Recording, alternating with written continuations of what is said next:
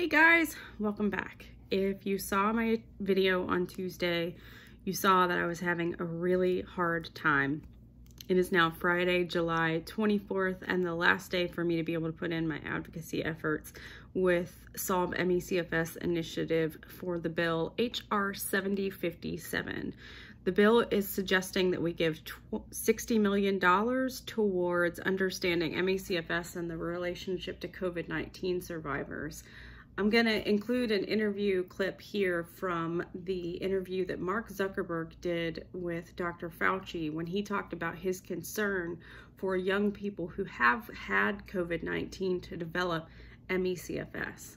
Now, MECFS is my primary illness that I was initially diagnosed with in 2016, and I can honestly say for months I have been watching people describe how they're feeling after COVID-19 months and weeks afterwards. I first started developing symptoms of MECFS following a very bad bronchial infection at the end of 2016, in which the bronchial infection cleared and MECFS took over.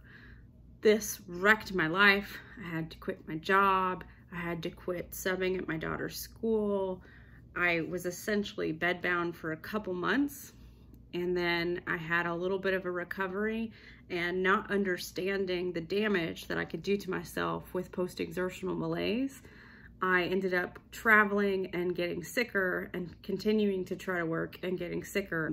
You saw what my day looks like on Tuesdays, and I'm just feeling really grateful that I am well enough today to go and put some feelers out there to my congressional representatives, asking them to sign on to this bill.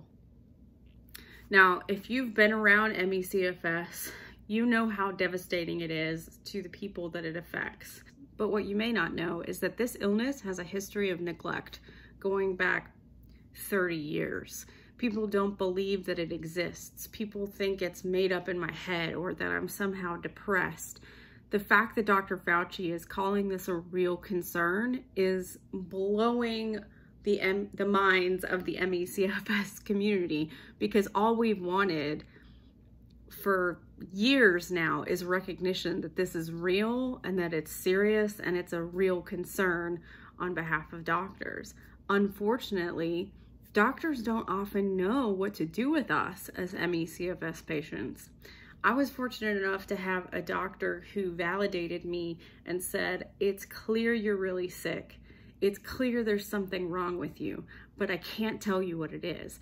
And that is the scary part of these COVID-19 long haulers, because neither did my rheumatologist, neither did my neurologist, neither did the pulmonologist that did my sleep study. They all didn't know what to do with me. And I'm in Atlanta, where Emory exists, where we've got great healthcare institutions.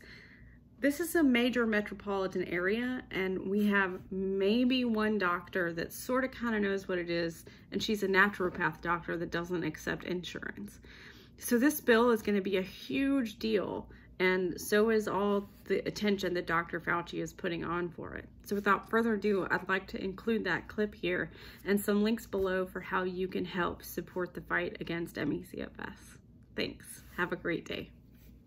So far about how COVID affects younger people, and yeah, maybe just address that set of issues a little bit more as well. I mean, there are countless examples. I'm glad. Thank you for bringing that up, Mark, because, you know, as I've often said, I've been chasing viruses and looking about and going after outbreaks for decades. I've never seen an infection with this broad range of manifestations, from nothing in 20 to 40%, 45%, to getting sick for a few days, to getting knocked out literally at home in bed, feeling horrible with then even post-infection syndromes, to maybe in the hospital, intensive care, and death. If you look at the statistics, like you said, the young people are heavily weighed towards not getting seriously impacted. But be careful when you talk about what do you mean by seriously ill. There are many, many young people who get infected. They get sick. They feel horrible for weeks and weeks. And then one thing they notice, and we're getting a lot more information on this, that even when they clear the virus and they test negative, and they don't have any virus, they can feel out of sorts for weeks and weeks, almost similar to a myalgic encephalitis chronic fatigue syndrome thing, where they just don't feel right for weeks and weeks and weeks. So this is not an infection to take lightly, even with young people, even with young people. If you've made it this far in the video, thank you so much for watching.